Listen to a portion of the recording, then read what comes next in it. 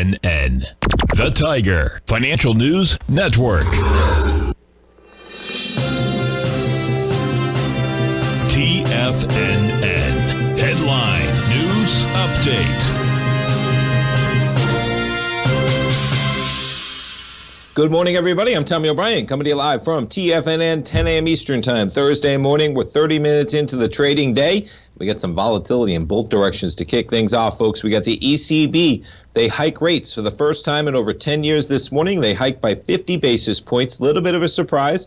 Market maybe thought it was going to be either 25 or 50. They go for 50. They have raging inflation over there. That only brings their rate to zero. They were at negative 50 basis points, okay? So they've now come to zero. I'll pull up the chart in a moment. Inflation raging in the European area region, just like it is in the U.S. Markets, you pop to 39.79. We trade down a solid 35 points to 39.45, and just like that, we're back to 39.70. NASDAQ 100 catching a pop as well. 12,530. We're up more than 100 points off the low we made just within the last half hour. You jump over to Tesla shares. Strong earnings for Tesla. Market liking it, up 6.4%.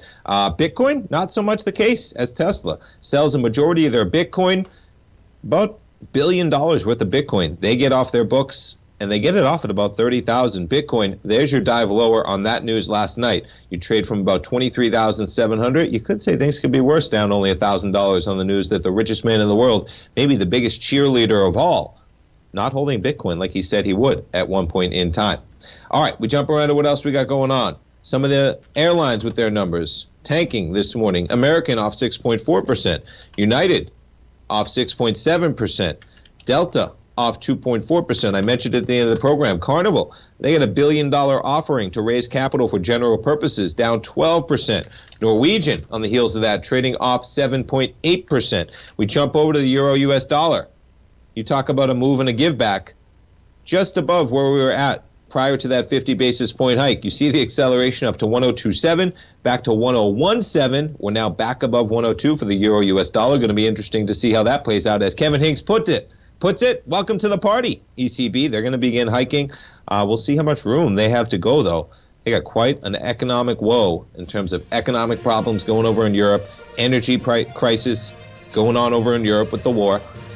Nonetheless, they hike, they get to zero, folks. That's all they've gotten to. And let me see. I can get to that chart in time.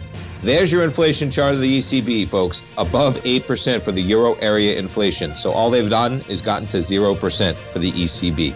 Stay tuned, folks. We got live programming coming up Thursday in the markets. It's going to be an interesting one. Stay tuned, folks. We'll be right back.